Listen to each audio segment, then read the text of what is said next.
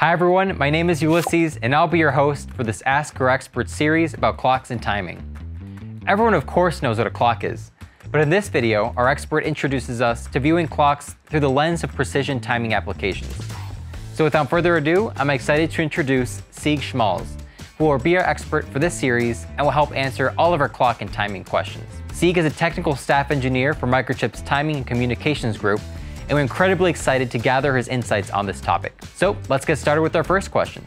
Sieg, what is a clock and why do we need good clocks?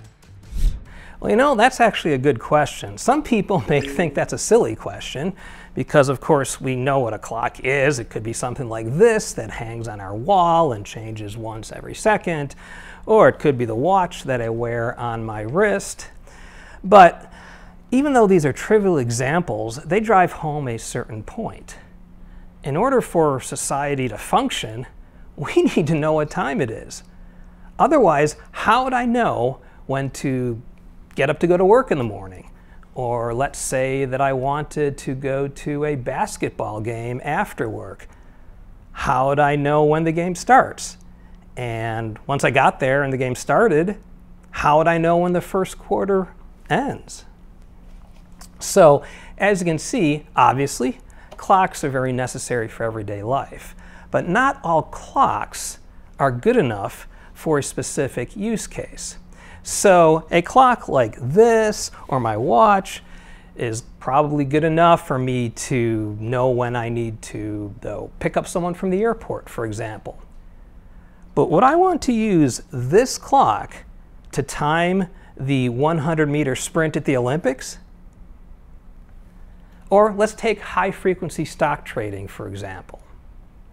In high-frequency stock trading, millions of transactions occur every second. And these transactions need to be kept in order so that we know what happened first, what happened second, what happened third, and so forth. But again, millions of these can occur within a given second.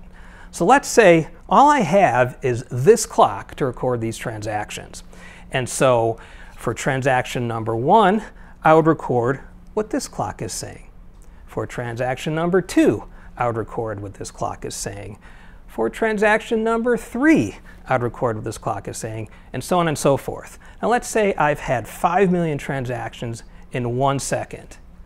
Later in the day, when I need to compile these transactions and figure out what order they came in, would this clock be sufficient? Of course not.